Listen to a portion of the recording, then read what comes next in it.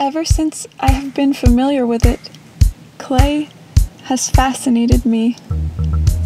It is a living creature, and I am its caregiver, raising it through each stage of its life until it is complete and encased in its coat of glossy skin. Working with clay fulfills my desire to create. As I mold and carve the clay, I invest my thoughts about every bit of it, its form, its surface, and its meaning.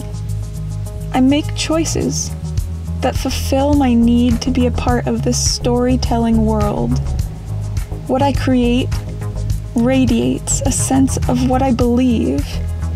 Those who have gone before me have experimented with materials, and as a result, we have foundational techniques.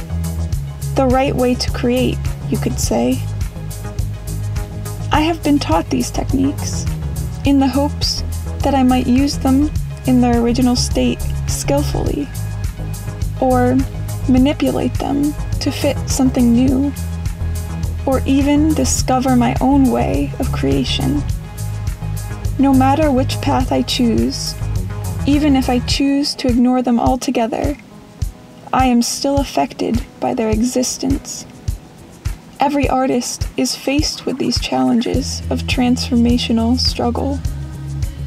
As a student, you may not see yourself as an artist. Maybe you haven't made enough art yet to consider yourself an artist. Maybe the art room may be unfamiliar to you. Possibly you feel vulnerable because you lack the inspiration to create art. Could it be that you have a few ideas, but you are unsure of where to begin? Are the burdens of other struggles weighing on your mind? Are you afraid of failure? To feel this way is okay. We will accept our fears and our faults in order to move forward and grow as artists and as human beings. The motivation to do so will come from our peers, and we will discover what drives us as we question, as we research, as we create, and as we reflect. In our classroom, we will live in a shared space, and we will thrive with an understanding that when we value our creations and the creations of others, we can not only sustain the ties we have with our peers, but grow as a united art community. Not only will you investigate with a team of innovators, you will have plenty of time to work independently. You will get to test every possibility that a material possesses and discover what it is like to have an inspiration and how to encourage new inspiration when it is needed. As you sample many mediums, you will begin to focus on a couple in which you build some strong skills.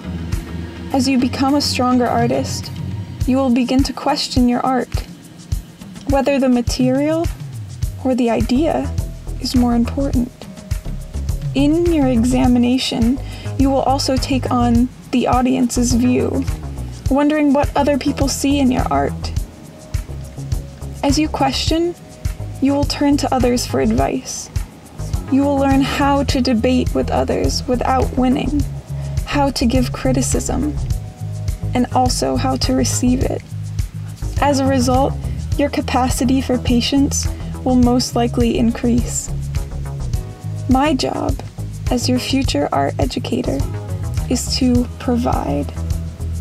I will give you the tools you need in order to understand how to begin creating. I will work side by side with you so that together we can figure out what you need. Your artistic foundation will be formed in the understanding of solid technical skills and the surrounding art world.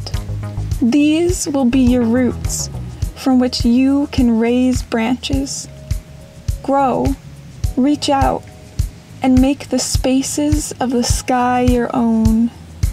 As you flourish, so will your understanding of yourself and your understanding of those around you. You are always shaping the social creature that you are.